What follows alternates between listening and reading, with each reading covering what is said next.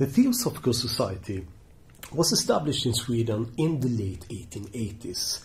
The formal creation of the Swedish organization was prefigured by the publication of a number of translated theosophical works earlier in the 1880s. In 1887, for example, the Anglo-Indian theosophist Alfred Sinnet's influential esoteric Buddhism was translated into Swedish by Victor Pfeiffer, one of the individuals who would go on to become one of the founders of the Swedish Theosophical Society.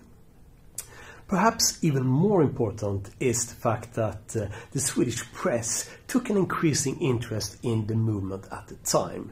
In the years prior to the founding of the Swedish Society, a number of activities related to Theosophy was covered in the Swedish daily newspapers.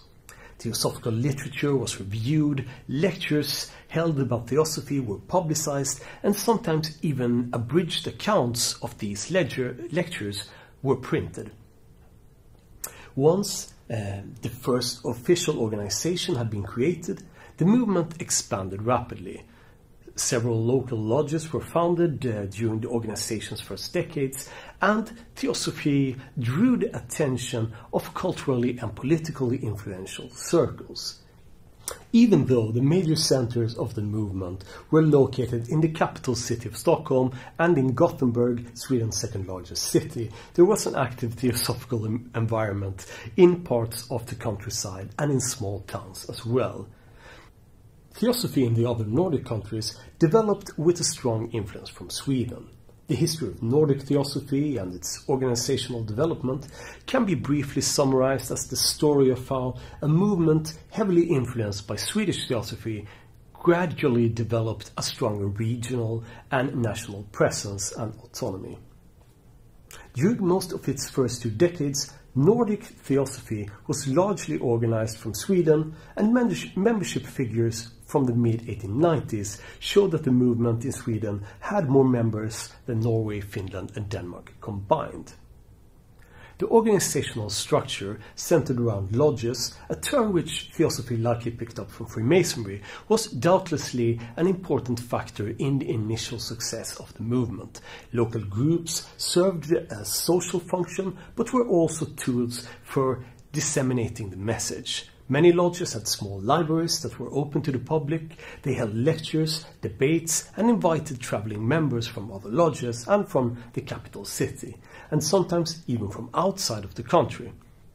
In the sometimes dreary atmosphere of a 19th century Swedish small town, lectures about ancient civilizations, spirit beings, or a little-known religion like Buddhism must have constituted a considerable source of entertainment and wonder.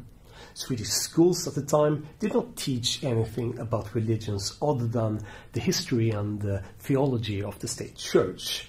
There was no or very little available literature about Buddhism that would have been understandable to a non-specialist.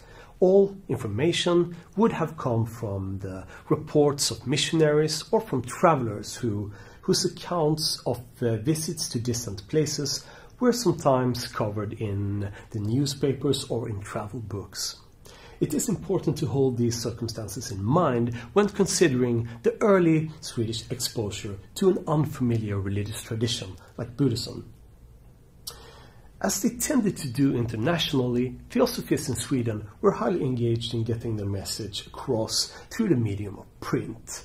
They published a large number of books and pamphlets during the movement's first 2 decades, and perhaps even more significantly, they published a number of periodicals. These often included accounts of the activities organized by the different lodges, questions from readers that were answered by the journal's editors, and advertisements for books and theosophical lending libraries. The most common type of content, however, was essays covering a broad range of subject matter related to the theosophical worldview. Increasingly, journals like the early theosophical periodical Theosophisk Tidskrift, roughly translatable as the Theosophical Magazine, often included reports of what was going on in the movement around the world, including the activities of many South Asian lodges.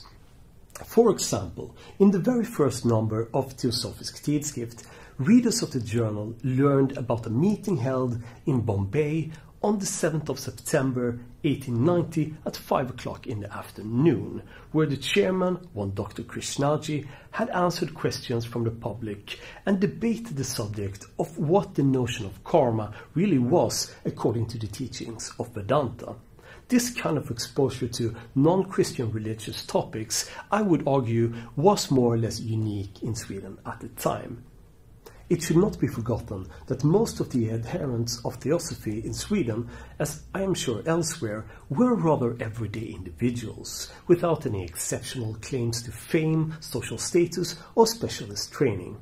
As is the case with any organization or social movement, the Theosophical Society would not have existed without the sacrifice of labor and time offered by persons like this. However, Theosophy in Sweden would not have become what it became without its ability to also attract a number of high-status members who were highly culturally influential in the society in which they lived. This is doubtlessly one explanation for the fact that the early movement, although never numerically large, exerted a significant cultural influence. Theosophy was, perhaps unsurprisingly, quite popular among artists and writers. It included members from the nobility, but it also drew members from socially engaged parts of the middle class, as well as from the emerging workers' movement that would create the Social Democratic Party, for a long period Sweden's dominant political party, around the same period. In fact, parts of the Theosophical movement were highly engaged in different social issues.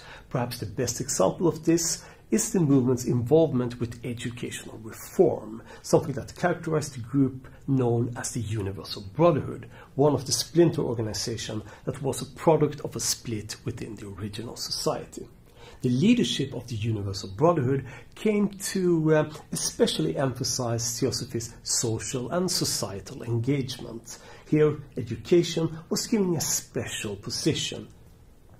The Universal Brotherhood did, however, largely preserve the theosophical teachings connected to Blavatsky and others, and the aims and goals of their system of education are clearly, to some extent, formulated within a worldview characterized by these teachings.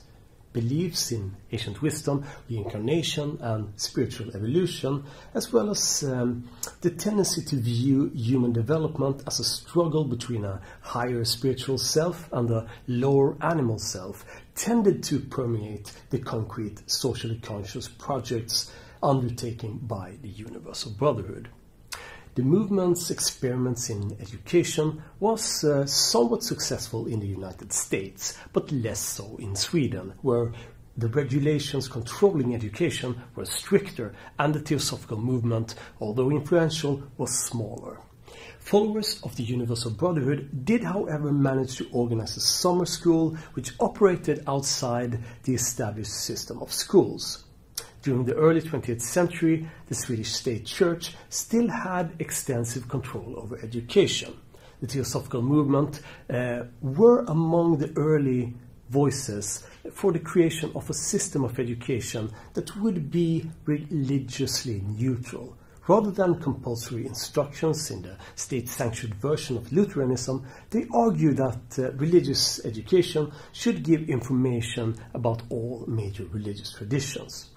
The Theosophical movement was also involved in other social causes like temperance and, as we shall see later on, vegetarianism.